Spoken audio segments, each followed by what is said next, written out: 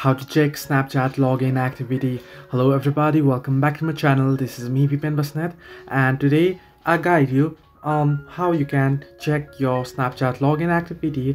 Now the process is quite simple and easy. I'll show you the full steps on how you can check your login activity on Snapchat, so stay tuned to the video. First things first, you want to simply open up your Snapchat application. You'll get an interface like this. Tap on the profile icon at the top left corner of the screen and head into your profile. Right, once on your profile, what you want to do is you want to tap on the settings or the gear icon at the top right corner of the screen, and here you'll be on this page here. Now you want to scroll all the way down below, and at the bottom end you'll find logout, and above that you'll find my data, and above that you can see saved login info option. Now tap on that particular option and your login information, you'll find it on this page. You can see your login information is saved on the devices listed below, and the devices you delete will still be remembered for two-factor authentication.